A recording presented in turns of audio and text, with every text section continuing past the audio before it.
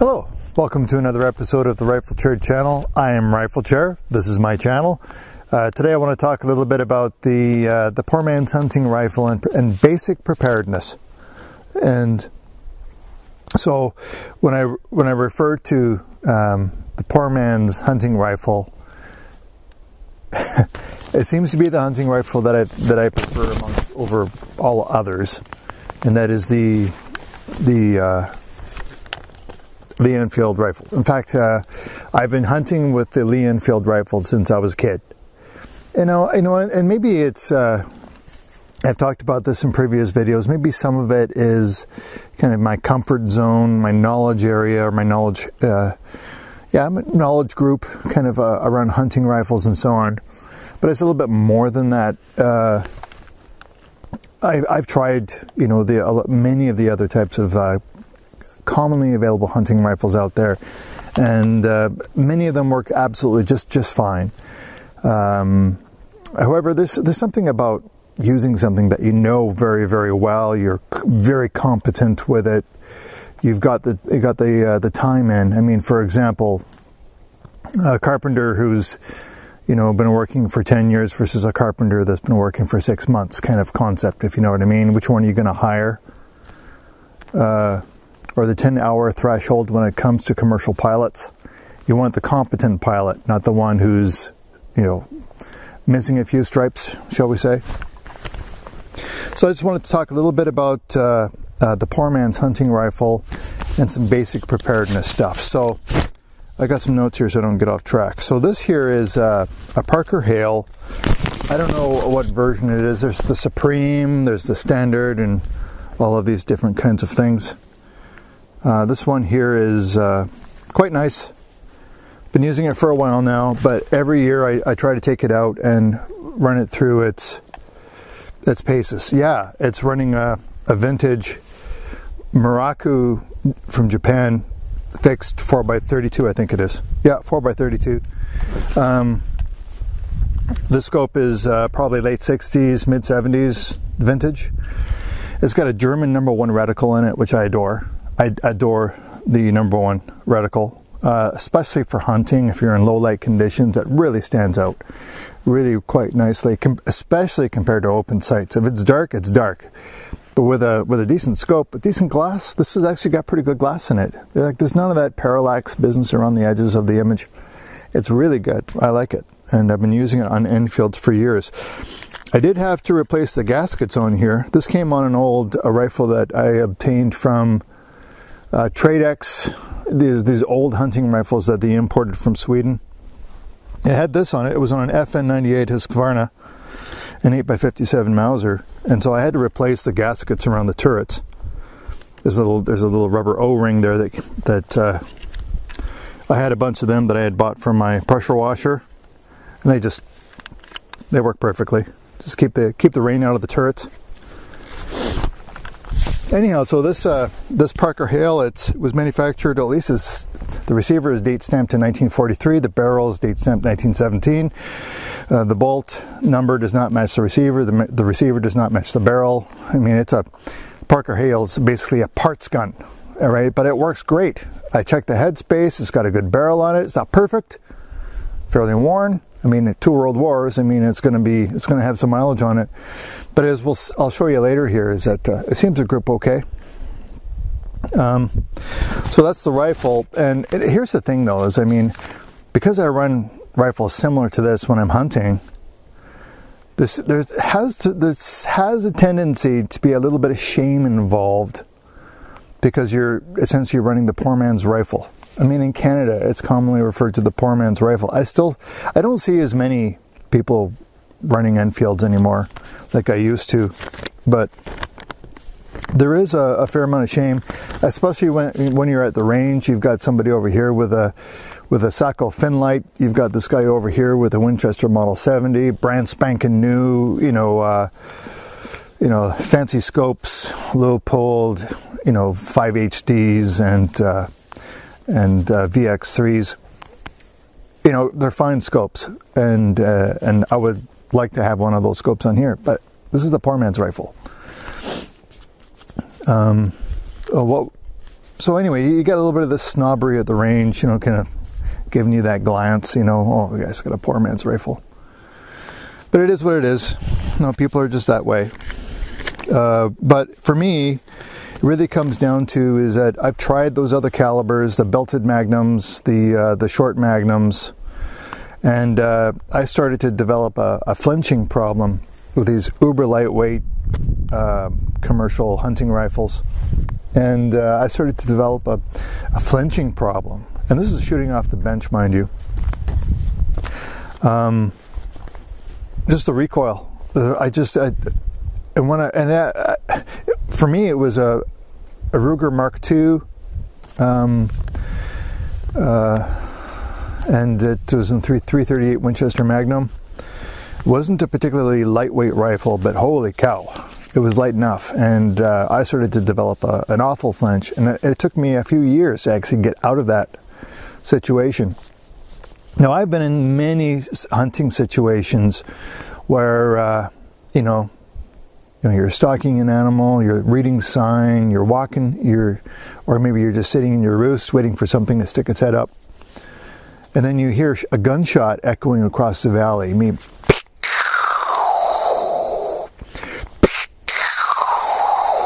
Echoing across the valley. But they keep shooting, they're missing.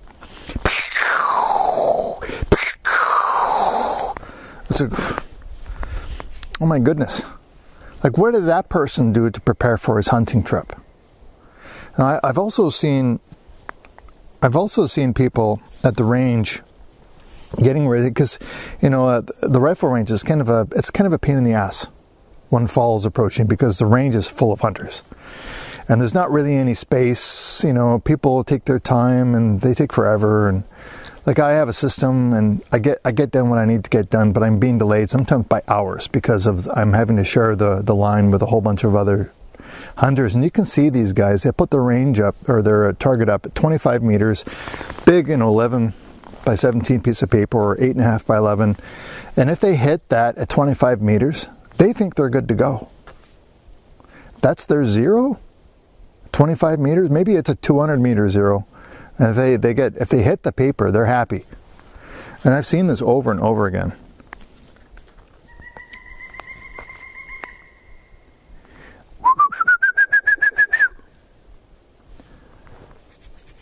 Anyhow, to get back to the point, you're not ready.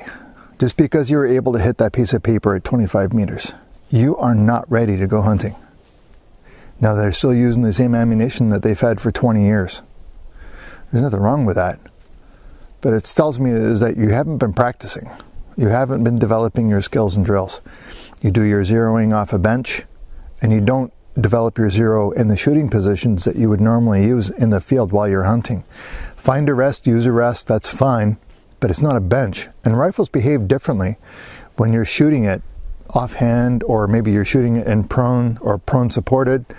With your weight behind the rifle, you've got some, you're leaning into it. They shoot differently than they do when you're shooting off a bench. So there's that. The way you zero your rifle is critically important. And I highly recommend, even though, in ground like this, the shots have a tendency to be relatively close, you do occasionally need to take a long shot. So even though I quite frequently find myself hunting in ground like this, I still have a 200 meter zero. I still have a 200 meter zero. Now, I know that at 100 meters, I'm printing 4 inches high. That's no problem. I'm still going to put, if it's a broadside shot on a moose, it's going to go right in the Boilermaker where it needs to go. Again, at 200 meters, same thing. I remember calling in a moose, it was around 850 meters away, and he closed the distance from 850 meters to 200 meters like that. So, getting yourself in a situation where you can actually find yourself a good, stable shooting position, that you have a decent point of view for the area that you're trying to engage that target in. I think it just really comes down to shooting experience. And if you're not practicing those kinds of things, you see the way I'm attired.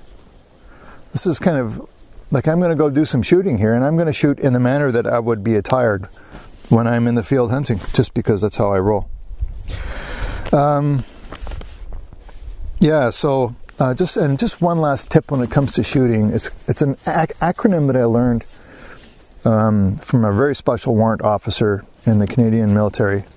And it's an acronym that I actually have to roll through in my head every single time that I shoot, because it's critically important to be, in order to be able to shoot consistently. And the way you do it is you run this through your head. It's called habit. The acronym is habit.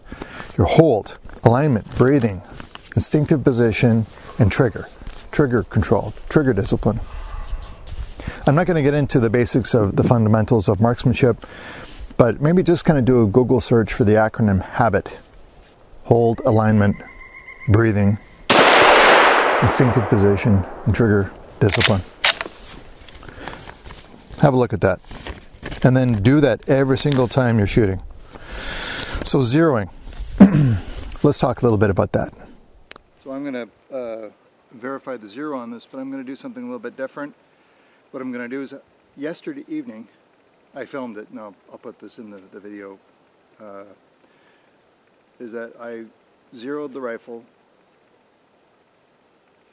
I got a nice little six round group. It's around 1.5 inches, maybe. Well, it's a little bit of this, so it's a little bit of horizontal movement in the grouping that I shot yesterday. And that's me. That's not the rifle. That's just me. But I'm going to shoot this. I'm going to take the scope off, and I'm going to shoot this open sights just to verify where my open sights are. And then I'll reattach the scope. And what I've got here, if you can see on this rifle here, these are just your, again, poor man's rifle rings. These are Weaver rings, and you can see there's a dot on the dial and a dot on the rings. I don't know if you can see that or not. You can see that dot there, dot there. Those are my tension indicators. So I want to try to get as close to returning to zero as I can, and I do that using those tension indicator dots that I put on the scope and the rings, the dials. Very similar to what you would do if you were in the military running a C79 Elcan on your C7. You would do something like that. So I'll take the scope off. Oops. Got my microphone turned off here, I think. Yep, turned it off. Okay, we won't run a microphone on this one. Don't need it anyway, I guess. So I'll just put the scope down. I'll shoot a grouping with open sights just to verify where that is. And then I'll reaffix the scope and see how close to my original zero I am. And you know, I've done this exercise with the worn quick detach rings, very expensive rings, and I'm able to get back within 3 minutes of angle of my zero. So if you think about that, at 100 meters is just fine, especially for probably a dangerous game animal. You're going to be shooting at something fairly close. But for me, you know, it's 3 minutes of an angle could be pretty serious miss if you're at 200 meters. But I'm just going to verify it and see how close we are.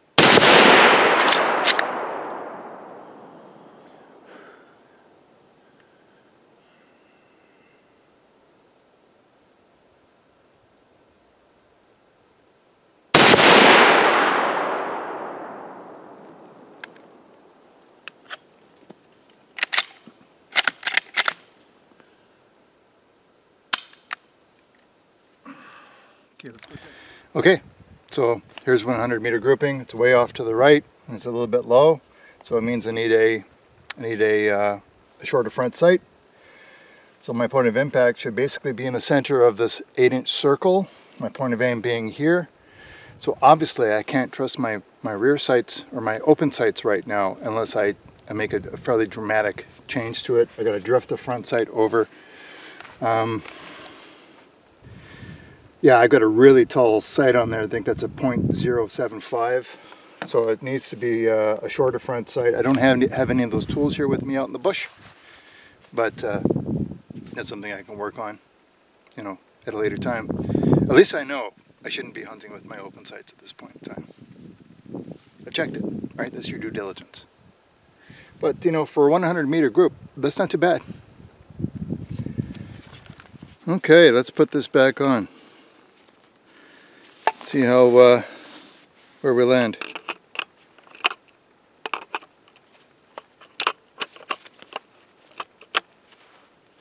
What would you want to take your scope off?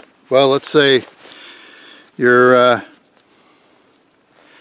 rifle slips off your shoulder and lands off a rock face 30 meters below, and your scope is smashed. Does that mean you got to pack in your hunting trip, go home? Well, I suppose it depends. Let's see if I can get this, how close I can get this here. Good.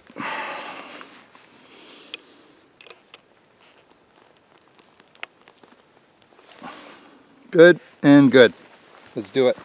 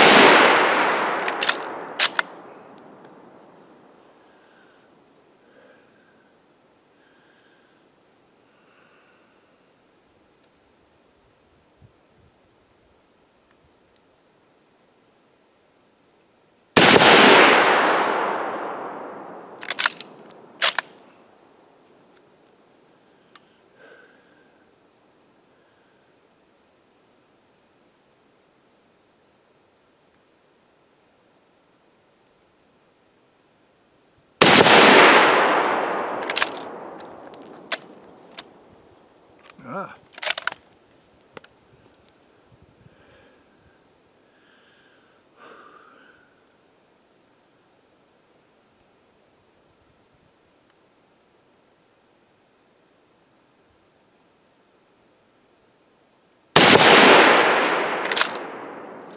That's not good.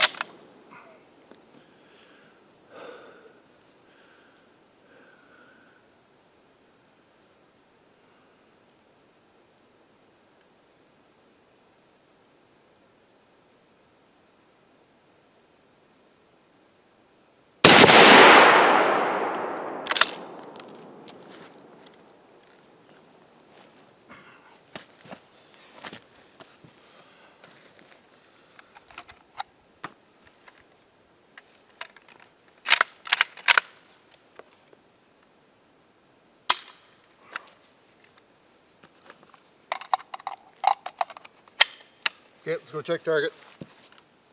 So there we are. This is after removing and reapplying the scope. I've actually removed and reapplied the scope twice now since I zeroed last night. Zeroing was a bit of a little bit of lateral stringing on yesterday's or last night's target. A little bit of vertical stringing on this morning's target. So if you just kind of average the two out, it comes pretty darn close.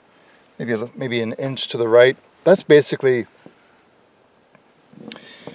you know, that's almost 1 minute of angle variation from taking the scope off twice and then reapplying it a third time.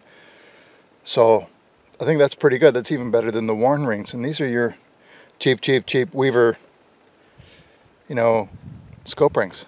You know, they've been making them since I was a kid, and they always seem to work well.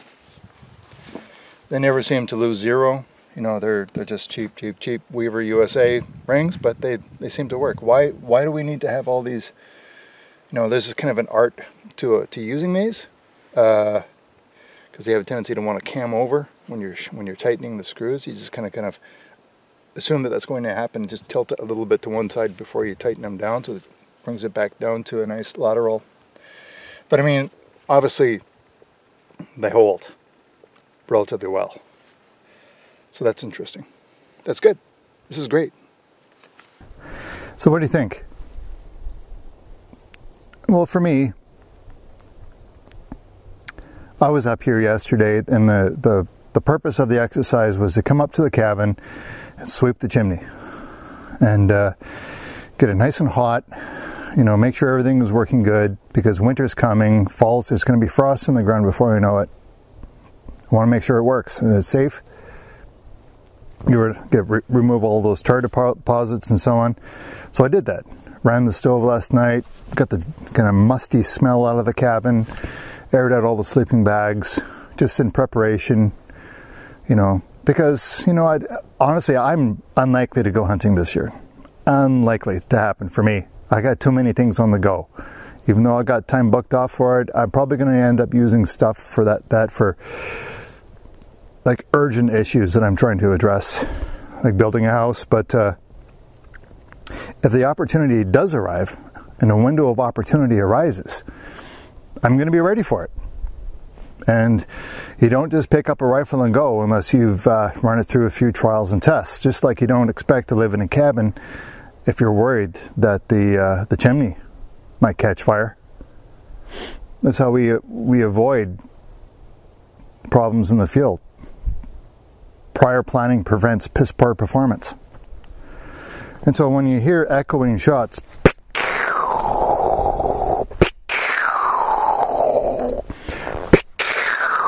echoing across the valley, because the hunter isn't ready and they've seen an animal.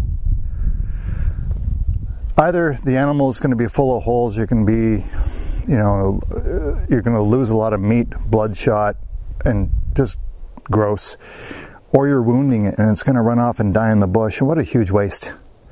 Here's the thing, guys, is that everything is getting more expensive. Gas, ammunition, rifles, optics, game tags, your license. You start adding all of these costs up. I mean, to go hunting is a horrifically expensive proposal for a lot of people, especially when you're going to drive a long ways and it's going to cost you $300 just to fill your truck up with diesel. You don't want to be doing that. Just from a financial perspective, it just doesn't make any sense. So get yourself ready and get yourself prepared. Run some handling drills. Become familiar with your rifle. There's a number of people that I won't go hunting with. I just won't. They're not good shots. They haven't put the time in. They're not interested. They just want to go hunting. And okay, I guess I can kind of understand that. It's not that they absolutely need the meat. They're doing well off enough for the way it is, but at least put the time in so you're not wasting meat or avoidably wounding an animal. That to me is just terrible, and maybe a character flaw even. So get yourself ready.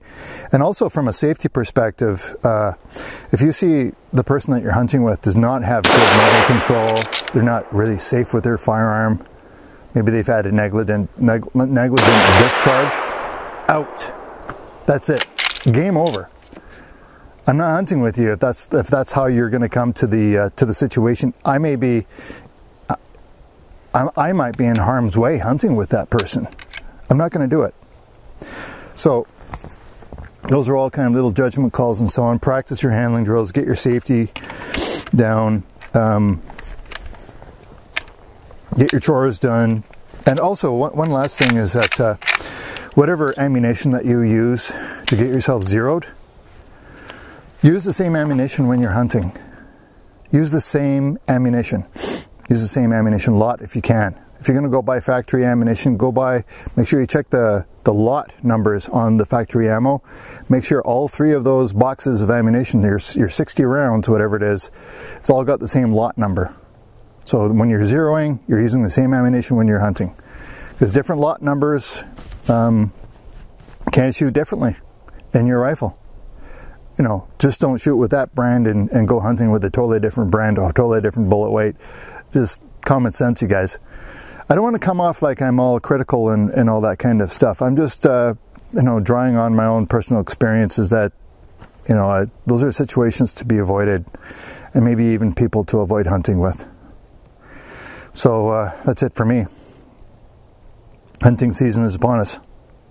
And good luck. Cheers. Maple Leaf.